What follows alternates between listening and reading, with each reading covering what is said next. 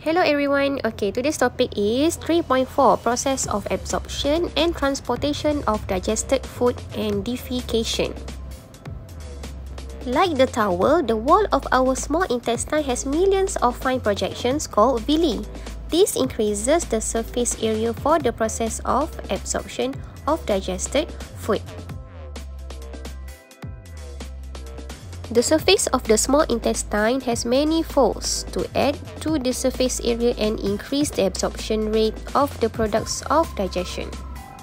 As you can see, the wall of the villi is very thin. It is one cell thick to increase the rate of absorption. The function of the blood vessels in the small intestine is to transport nutrients to all parts of the body.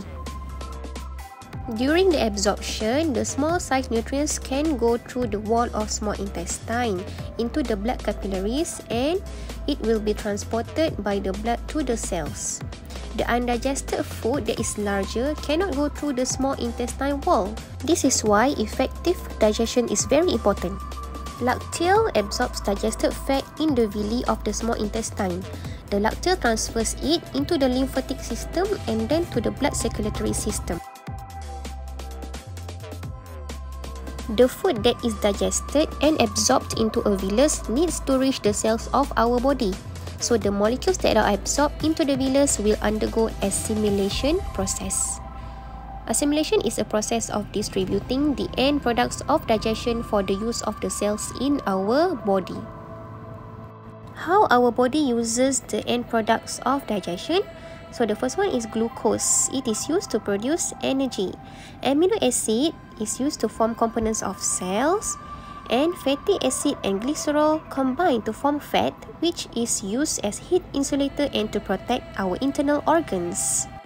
All these three systems work together to ensure the digested food molecules will reach the cells of our body. First, digestive system will break down large and complex particles of food into small and simple molecules so that they can be absorbed into the villi. Second, the blood circulatory system will transport small and simple molecules to the cells of our body. And the last one is assimilation. In assimilation, end products are distributed for formation of new cells, respiration, and also the regulation of our body temperature. These processes involve in the assimilation of digested food. Okay guys, what happens to the food that is not absorbed by the small intestine? Yes, the undigested food and food that is not absorbed by the small intestine, such as fibers, waste secretions of the digestive tract, dead cells and water, will move into the large intestine. While moving through the large intestine, water and minerals are reabsorbed into the bloodstream. This makes the unabsorbed and undigested food to become solid waste called feces.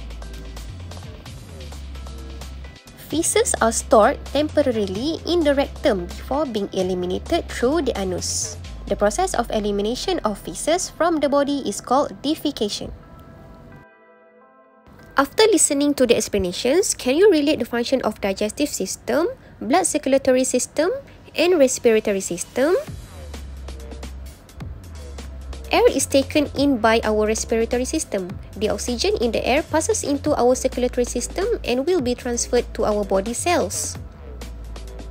The digestive system takes in food and breaks it down. Then the circulatory system sends the nutrients to all parts of the body.